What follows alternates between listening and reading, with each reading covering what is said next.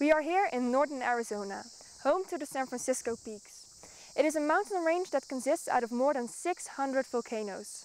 Millions of years of geological history created this diverse landscape. Come and join us in exploring the peak's volcanic field.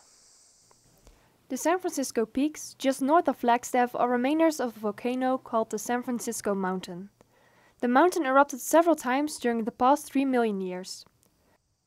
During its 6 million year history, this volcanic field has produced more than 600 volcanoes, with peaks rising to nearly 13,000 feet and the state's youngest volcano, Sunset Crater. Museum of Northern Arizona docent Jerry Snow says the San Francisco Peaks were formed over many years. The last eruption on the San Francisco Mountain was probably at least over 200,000 years ago.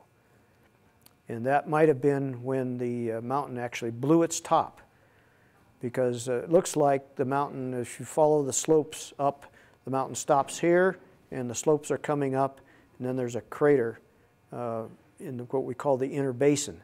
And it looks like if you project the slopes of the mountain up, that it was probably 2,000 or 3,000 feet higher than it is today. There are 3 main types of volcanoes in the San Francisco volcanic field: stratovolcanoes, lava domes, and cinder cones. The eruption of the stratovolcano, San Francisco Mountain, formed the San Francisco Peaks as they are today. The youngest volcano in the San Francisco Peaks is Sunset Crater, a cinder cone located just north of Flagstaff.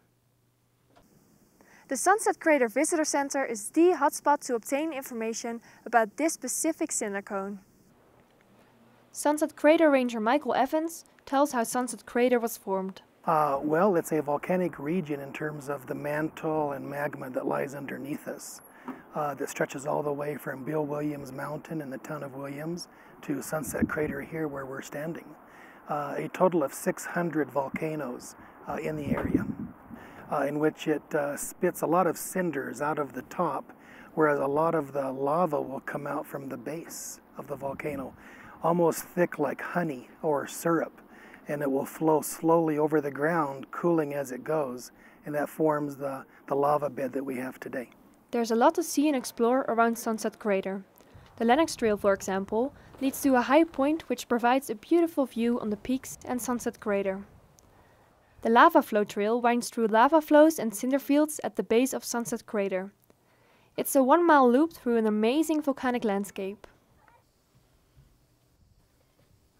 Although San Francisco Mountain has not had a violent eruption for over 200,000 years, M&A docent Jerry Snow says a new eruption could occur in the future. So maybe every 1,000 years or so we have an explosive eruption here that creates a cinder cone.